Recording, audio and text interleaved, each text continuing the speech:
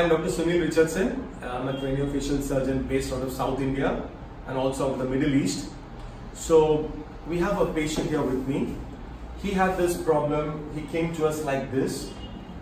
History of multiple earlier cleft related surgeries. His lower jaw, as you see, was really sticking out. He had what is called as a maxillary hyperplasia or an underbite. And you can see on the other side as well, it's the same. So we decided to do two procedures on him basically. To get the upper jaw forward, because the scan showed that he has a retrognathic or an upper jaw that hasn't grown enough. So we put a screw inside, and this screw we turned after the surgery and we did what's called as an anterior maxillary distraction.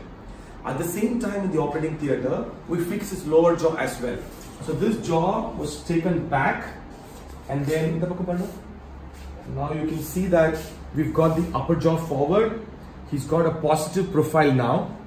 You can also see the width of his nose that has been narrowed, and you can have a look at the distractor inside his mouth.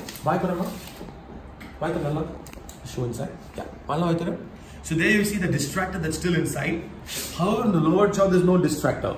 So we've grown new bone where there was a deficiency, which was the upper jaw, and we have removed some bone from the lower jaw which is already in excess.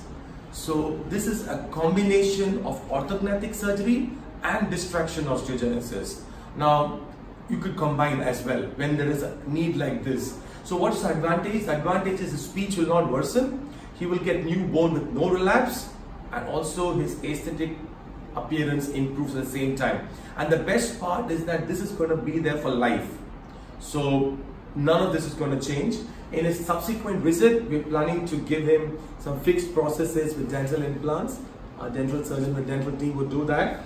And I'm planning to do a rhinoplasty for him. So that's going to be an augmented rhinoplasty, including some columnar lengthening. Thank you.